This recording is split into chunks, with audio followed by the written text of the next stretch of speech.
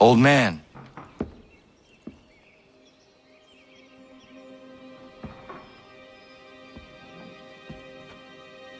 Achilles.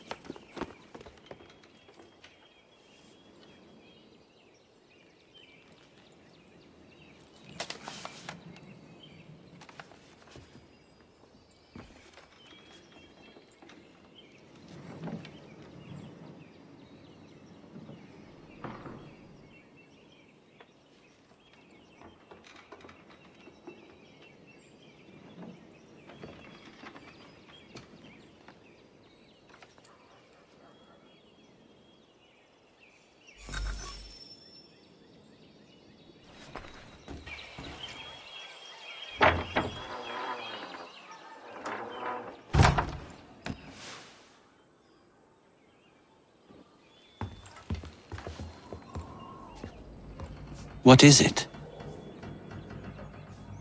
Achilles has passed. I'm so sorry. He passed peacefully and with dignity. A service, then? Yes. Please prepare something appropriate. I will see the grave is dug. Can you gather everyone?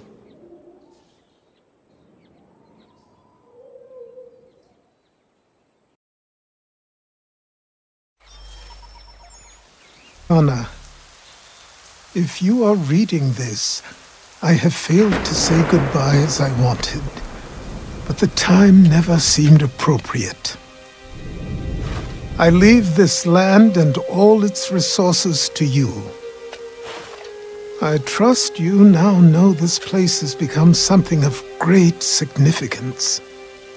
A community to serve as an example of what this would-be nation could become. But the larger and stronger it grows, the more fragile and difficult to defend it becomes. I hope your friends who are birthing this infant country understand this truth.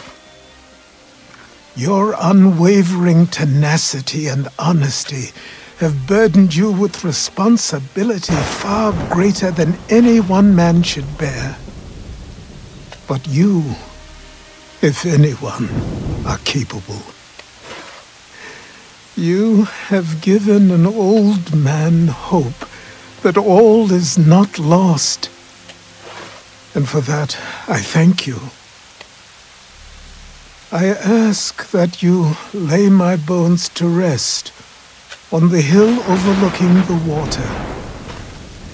There is no other place on this earth I'd rather be.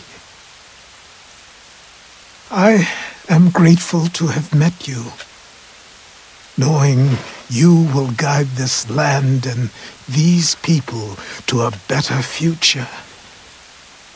Yours in brotherhood.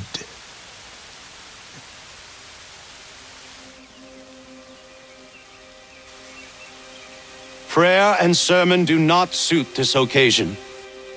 Achilles was not a man of God. Not my God, at any rate.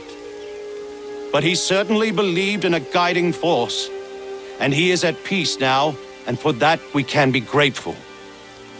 We lay him to rest here, atop the bluff where he made his honorable and dignified life, so he can remain that comforting presence, the old man on the hill, that we have all grown to depend on. You all had your own relationships with him, your own moments, and I implore you to return here when the time is right for you and share those stories with the waves and the trees. Achilles, you will be missed, but never forgotten. Go safely, old man, safely to where your soul need rest.